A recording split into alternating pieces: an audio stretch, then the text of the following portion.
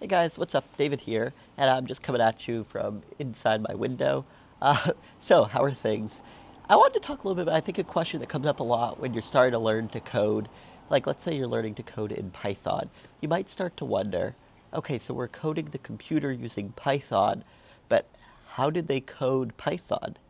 And it's true, all these programming languages you guys use are actually coded in other languages, which is crazy to think about. It also makes you realize you could create your own language in Python, but we'll leave that for another day.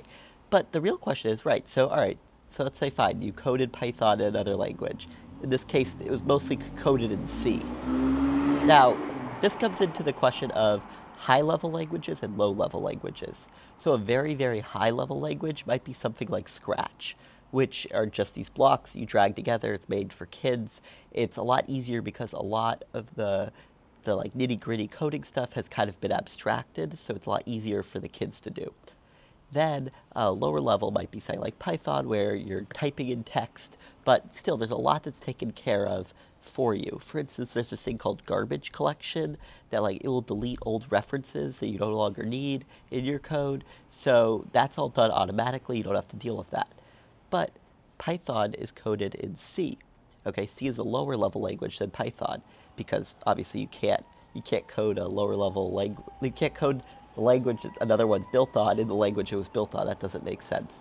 So in C, you do have to handle with garbage collection, and there's more to think about. You have to save memory space, like allocate the memory space. You don't have to deal with that in Python. All kinds of stuff.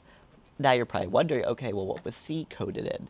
And so you get down to lower level, and you're eventually becomes that question of like, oh, it's turtles all the way down. If you've heard that phrase of like, it never ends. So where's the bottom point? You know, how is the very lowest level coding coded? And it all comes down to this interesting kind of lowest level tier called assembly code, which, if you've ever coded in assembly, it's hell. You want to avoid that if possible. No one really codes in assembly anymore, but that's kind of the very baseline, and it's very specific to the hardware. But still, how is that coded? And eventually, and this took me a while to realize, because eventually I was wondering this throughout my CS career. I was like, but what's like that base level? It all comes down to circuits.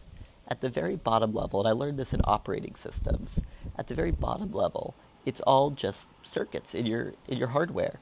There's circuits for adding and basic operations that you're calling with the assembly code, and that's just all on the hardware. And so when you move up the ladder, you're really just using these very basic operations, but in more complicated ways. And so it's actually pretty cool how basic it gets. And you have to remember that at the end of the day, everything on your computer is just zeros and ones. So there's only so many operations you can do with zeros and ones, and those are baked into the computer hardware.